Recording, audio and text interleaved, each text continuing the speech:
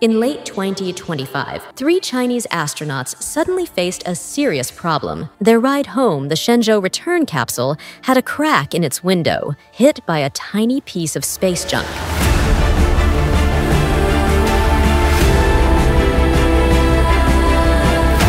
In space, even something as small as a grain of sand can be dangerous. Just like that, a normal mission turned into a rescue story. The damaged Shenzhou 20 couldn't safely return to Earth.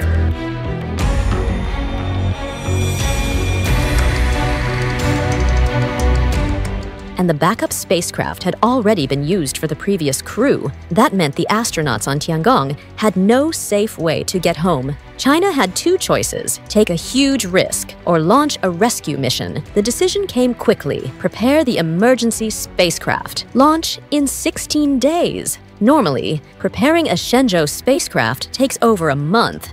But this time, engineers had just 16 days. It became the fastest spacecraft preparation China had ever done. On November 25, 2025, the Long March 2F rocket blasted off, carrying Shenzhou 22, an uncrewed rescue ship packed with supplies and equipment. A few hours later, Shenzhou 22 reached Tiangong and docked perfectly. For the astronauts, hearing that docking latch close meant one thing: they finally had a safe way home again. For years, people viewed China's space program as growing but untested in emergencies. Shenzhou 22 changed that. It showed that China could respond quickly, work independently, and manage the toughest challenges in human spaceflight. As the astronauts opened the hatch to their new lifeboat, the world watched. A new chapter in the space race had begun, and China's ability in low Earth orbit became impossible to ignore. In space, danger can appear at any moment. The real test is